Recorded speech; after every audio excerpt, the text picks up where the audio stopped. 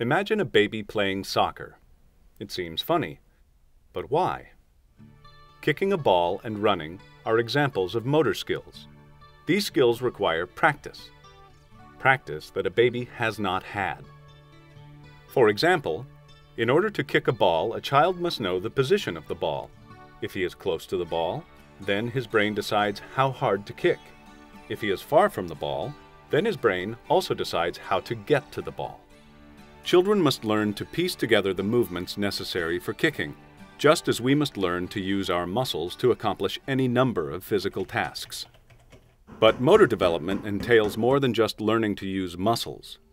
A child's changing brain must learn how to coordinate information from several brain systems in order to make a specific movement. These systems control movement, balance, and even brain areas that relay input from the surrounding world. When movements are made in response to the physical world, the brain first receives information about the world through the five senses. A sensory brain region begins to process this information. Then, the information is passed to the parts of the brain that control movement and balance. Motor function is localized to very specific parts of the brain.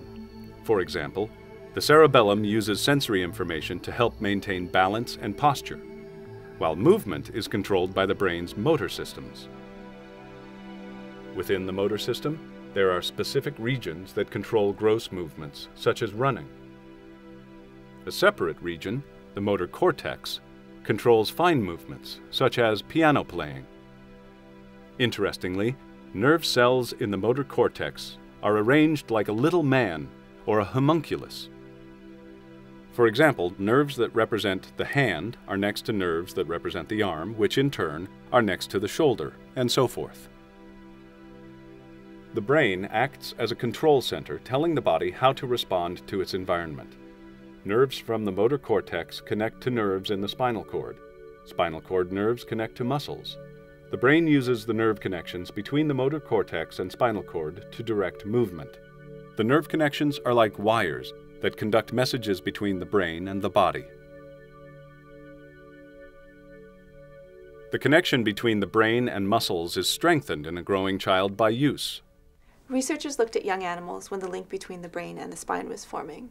The young animals were prevented from using their limb when they were young, and then, consequently as adults, they were unable to use that same limb very well. This result suggests that it's important for children to have the opportunity to use their muscles when they're young in order to develop a strong connection between the brain and the spine.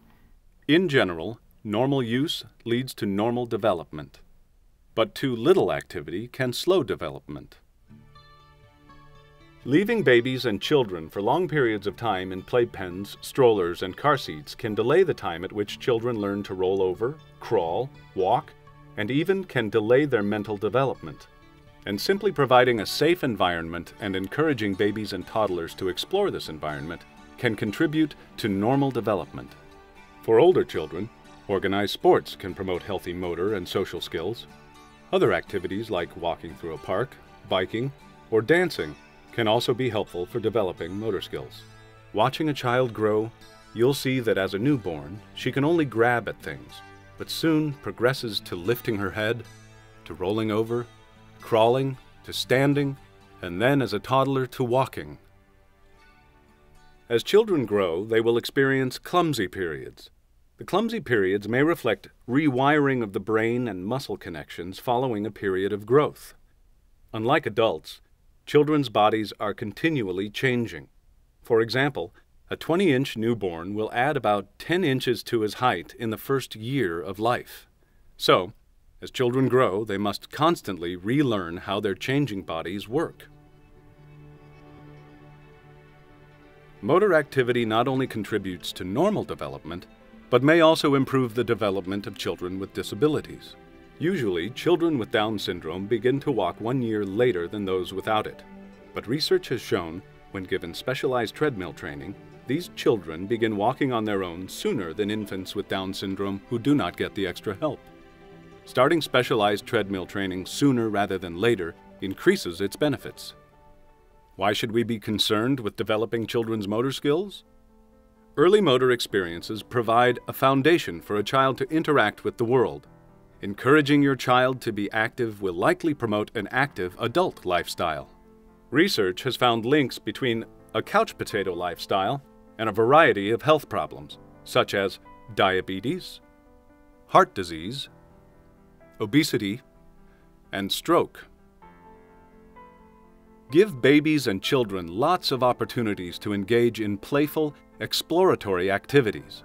Simple everyday games such as peekaboo, tag, and hide-and-go-seek can help the normal development of the brain's motor systems. Playing not only strengthens muscles, it strengthens the connections in the brain.